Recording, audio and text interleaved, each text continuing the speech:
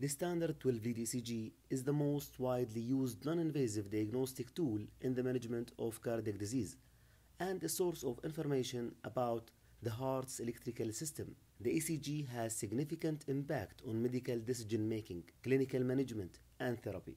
Common uses include diagnosing acute coronary syndromes, identifying arrhythmias and conduction disturbances, and determining the effects of medications or electrolytes on the heart's electrical system.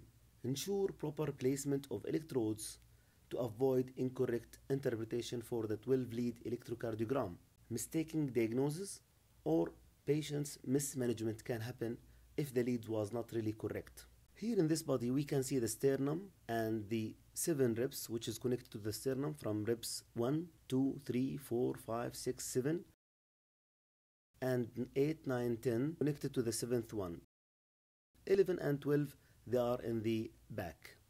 Now we can determine the second intercostal space by the sternal angle. So it will be exactly at the second ribs. So we will see the second intercostal space.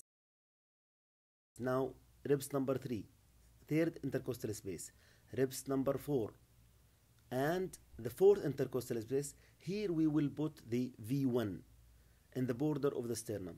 V2 will be on the left side. So V1 in the fourth intercostal space in the border of the sternum. On the left side, the same level will be V number 2. Now V number 3 will be between V number 4 and number 2. So where is the V4 will be? It will be midclavicular,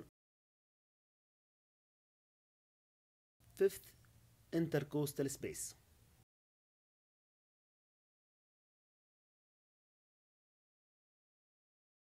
Now the V3 will be between V2 and V4.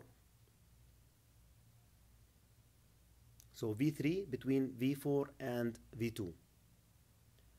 Now regarding V5, V6, it will be in the same level. This is V6, mid-axilla, and the same level of the V4.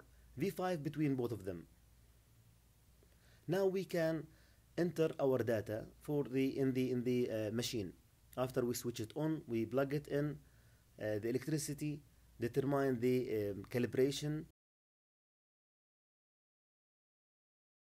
and you can add patient's detail like the name of the patient, the height, the weight, the gender, the diagnosis, who's the technician, who is the physician who's requesting the ECG.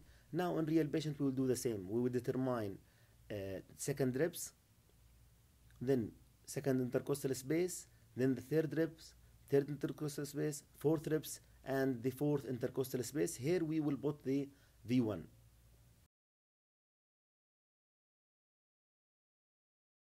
After cleaning the skin by soap and water if needed.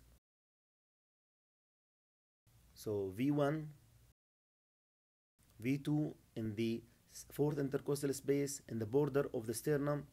Then we will start by V4 in the fifth intercostal space, mid-clavicular. We will put the V4.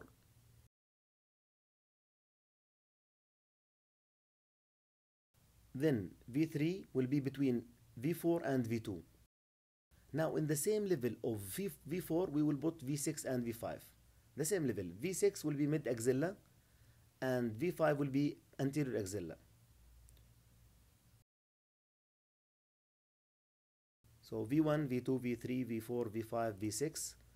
Now we can put in the limbs lead. In the right arm, in the left arm, in the right leg, and in the left leg.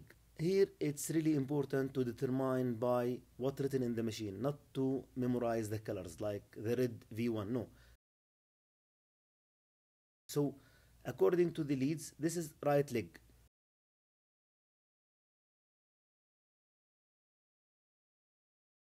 This one is right arm. After that we will have like V1 and so on. So based what's written in the machine we will follow. Now this is V1, V2, V3, V4, V5, V6. You can ask the machine to interpret. Then you will print it, the whole data. The machine also can give you like feedback from the machine.